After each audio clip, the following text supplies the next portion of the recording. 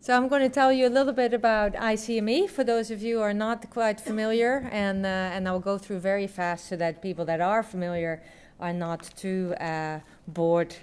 But we have seen so far talks about the shape of data, we've talked about programming platforms, we've talked about natural disasters, and then networking. We're going to have finance, genetics, linear programming, and space robots.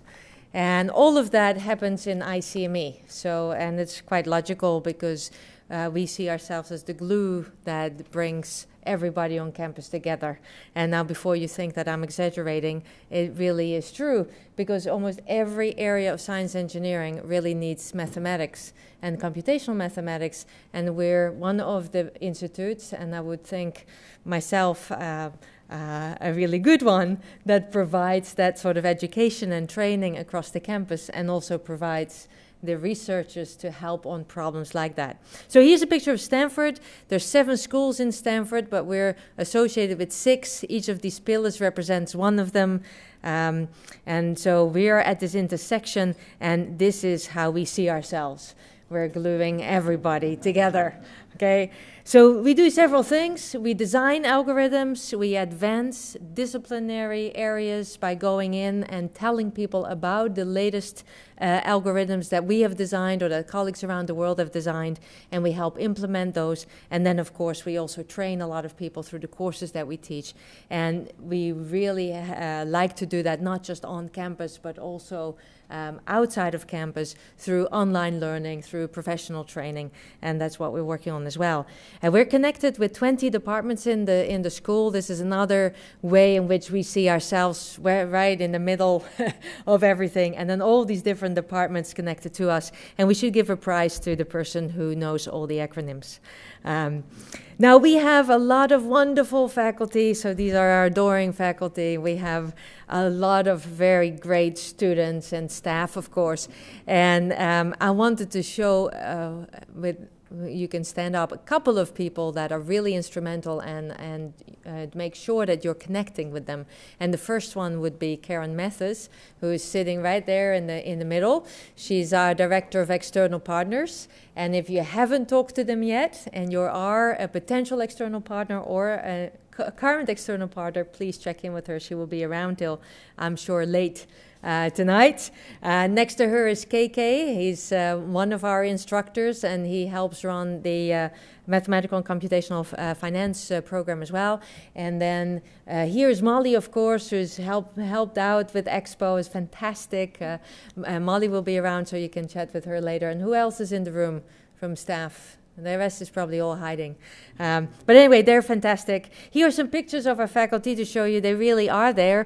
We have about 54 of them, and because I like numbers, here are lots of numbers about ICME that you can read yourself. The most important ones, of course, down at the bottom. Right, so we have indeed, we have 3 coffee makers, and indeed one of them is broken right now. So there's a lot of students. We almost have 200 graduate students. That's actually what we're going for. About 5 years ago, we're about half of the size, but we'd like to grow to where we have about 100 PhDs and 100 master students. They get trained in all sorts of different areas. We have master's tracks in data science that's in collaboration with statistics. So we have a mirror program just like ours in the statistics department. We do imaging science, computational geosciences, mathematical and computational finance, which is you can ask KK about. The general master's track as well, and of course PhD program that you can do in anything. Now, we have a lot of activities. As you could see from the previous slide, we teach over 60 courses, and we have a lot of other activities. We organize a lot of events and so on. But let me just highlight one activity really quickly, and that's a relatively new activity that we call WAVE, and those are all our activities connected to data.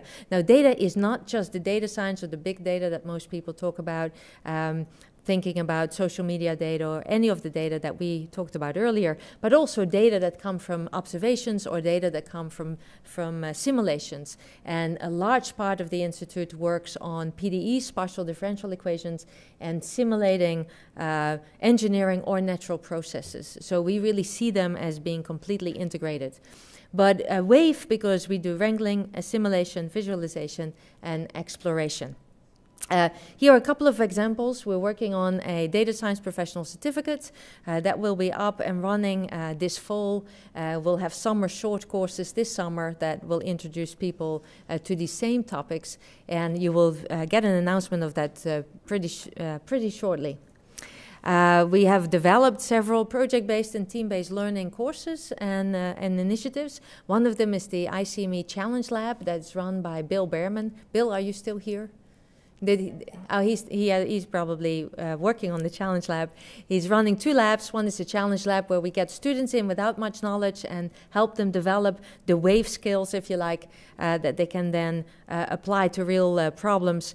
He also runs what we call the ICME Impact Lab, and that takes existing problems, often to do with social good, and with the students over the period of so many quarters helps resolve them. We also run capstone courses, and KK is one of the people running one of these capstone courses oriented around data science and finance, and you can talk to him about that later as well, like KK, so you're available to talk about it. I won't go into the details some more now because we're running a little bit late, and so let me skip over this, but KK can tell you more. The other thing that we have started, which has really been fantastic, we had the first conference last November, is the Women in Data Science Conference. Last November we had 400 people here on campus, and there were 6,000 people following us on the live stream. We're going to have the second Women in Data Science Conference coming up next year in February, and our goal is to get 100,000 people join us on the live stream. It will be a world live streaming event, and I'm sure we'll get there. It will also have a physical presence here on campus with around 400 people, because that's the maximum number of people we can fit in that conference center. But we're really excited about it, and I know some of our external partners, or many of our external partners, already know about this. If you're interested, please let me know.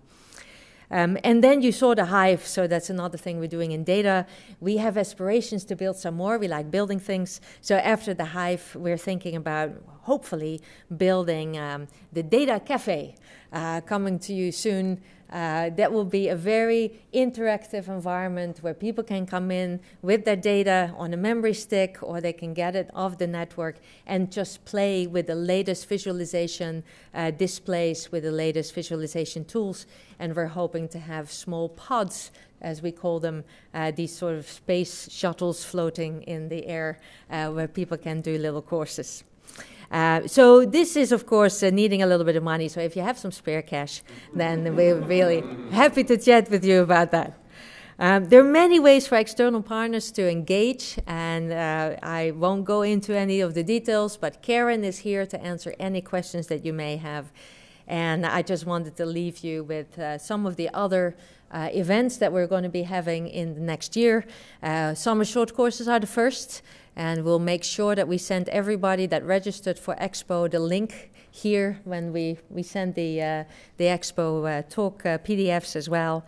We have a recruiting event every fall. Here's the date, November 10 to 11. The Women in Data Science Conference then February 3rd, and Extrapolate, which is a discussion forum that we have with external partners around an interesting topic. Last year was data visualization. We haven't quite decided yet what to do next year, but we're open to suggestions, and that is February 27th. And I can't believe that will be another year. So it's been very exciting. We're having a lot of fun with ICME. We're growing. It's a tremendous experience to be part of this group, and I really hope you get a good sense of what we are about.